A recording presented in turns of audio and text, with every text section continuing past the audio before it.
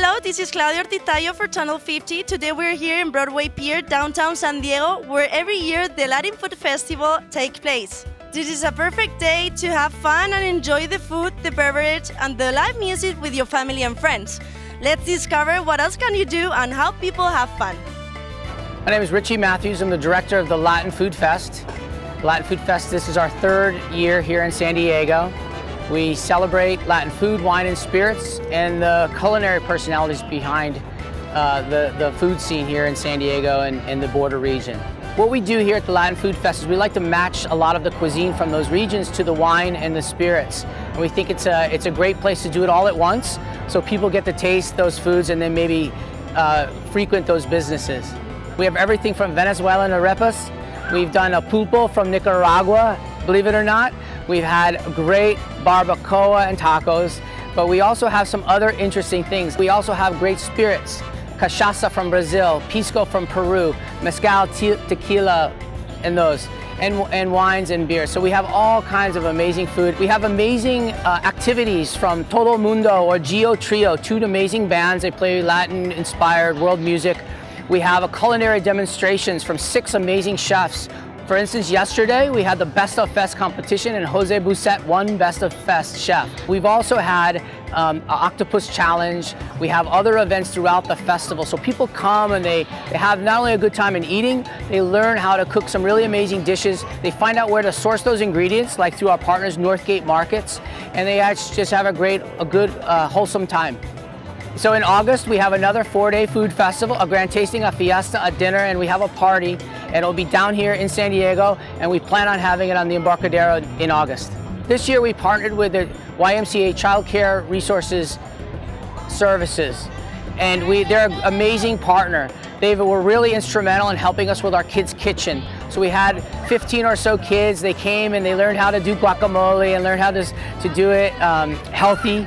And it's just a fun activity for the parents to have their kids run around and do things. They got their hands dirty. They learned a few things with a celebrity chef, Ana Saldana from Canal 22, who visited. And so it was a lot of fun.